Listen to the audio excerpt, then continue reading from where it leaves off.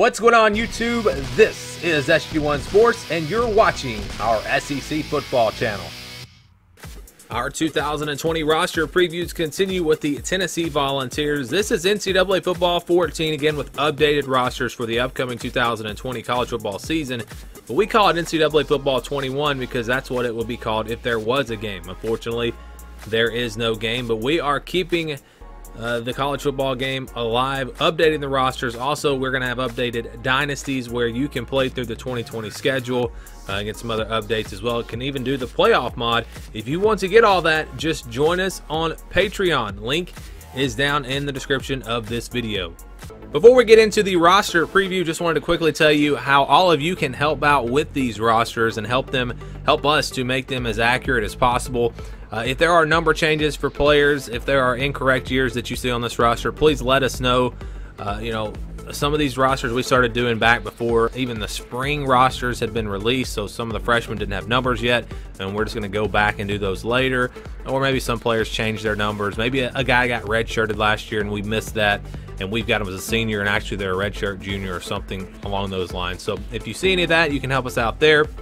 Also, players that are no longer on the roster, maybe players that transferred that we had not taken off yet, you can remind us of those players, which of course I'm always checking the transfer portal. I'll come back and get that anyways, but it would just help out if something is put out there for us to make sure we don't miss it. A player that maybe has transferred, or a player that is not really expected to play much, not really on the too deep. If they're an upperclassman, we'll probably take those guys off the rosters and just tell us who you think they should be replaced with.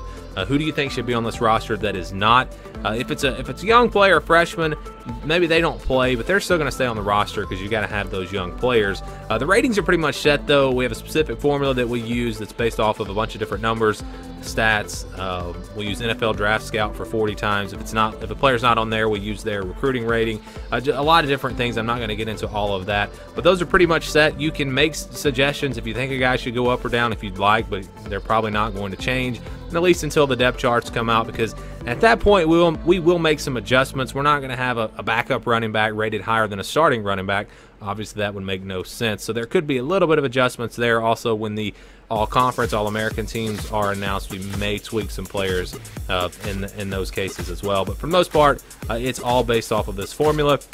Heights and weights, don't worry about that. We will come back and we will get all of those when the fall rosters are released, because those numbers can change anyway, so there's no point in trying to update that and then it changes again. So we'll knock that out once the fall rosters come out. But if you have any help here, if you guys follow your team closer than anyone. If this is your team, you probably know a little bit more about them than I do, and maybe you know some things that I just have missed or whatever. You can help us make these rosters as accurate as possible by giving us this information. I'll be constantly coming back and checking these comments. When I see something that jumps out, I'll make a note, and when I get back on that team, I will make the adjustments.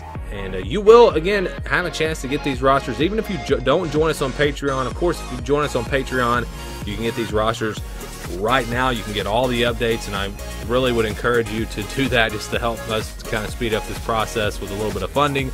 But if you can't, that's fine. We will probably, more than likely, we're going to release these rosters once they're complete. So it may be August or whatever, but we will give them out for free at some point. And also, you can just help us to make sure our simulations are as accurate as possible as we begin to ramp those up as well. But if you have any information here, please feel free to comment down below and give us any updates that we need to make.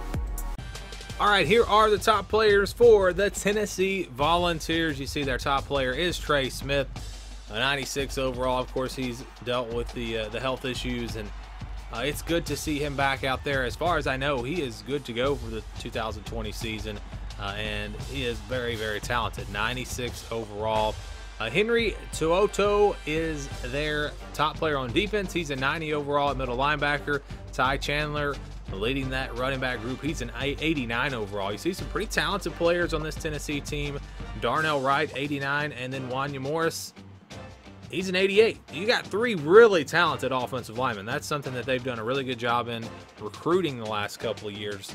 I believe Wright and Morris, yeah, they are both sophomores. They were both 5-star recruits, and they are looking to to boost a really good run game this year.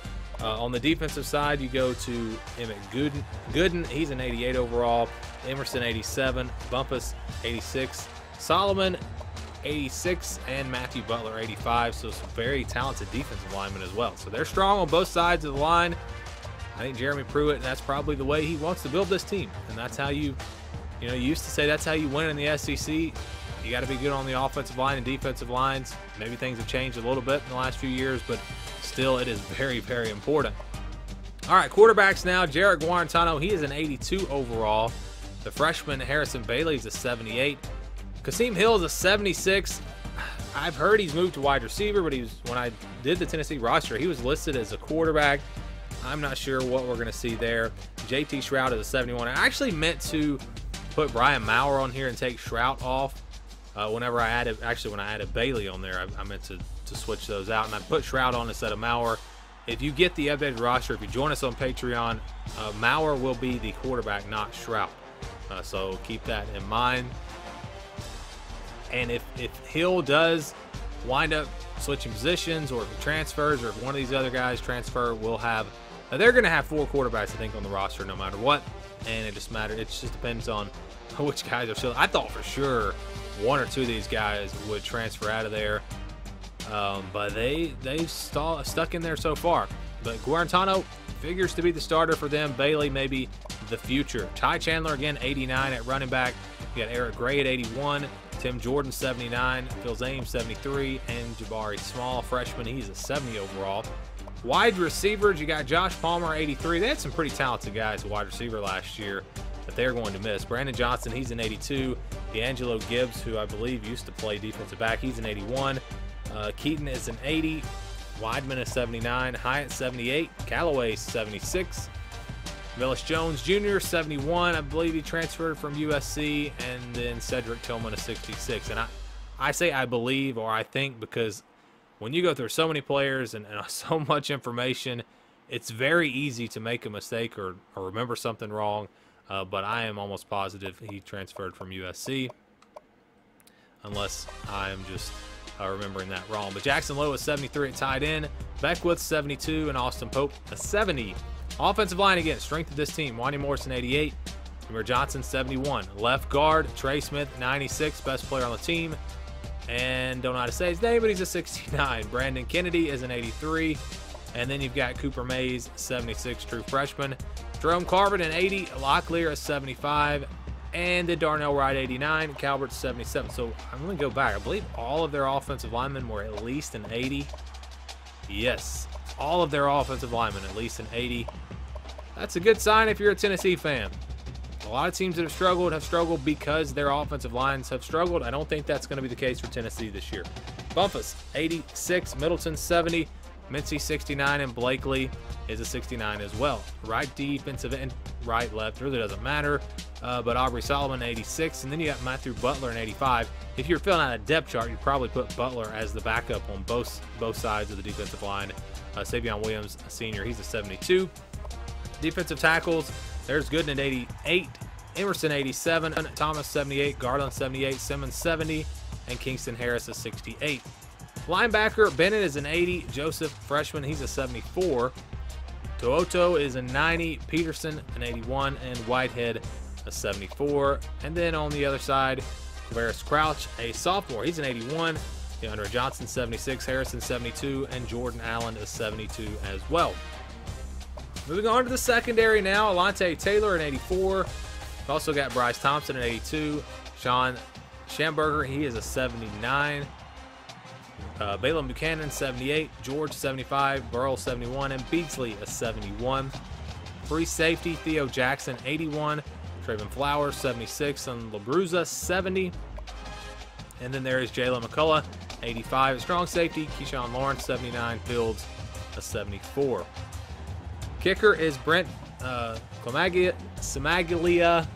If I can get the name right there. He's an 85, but we have not finalized the ratings for kickers and punters. Still was kind of tweaking my formula, so you might expect to see his rating go up a little bit.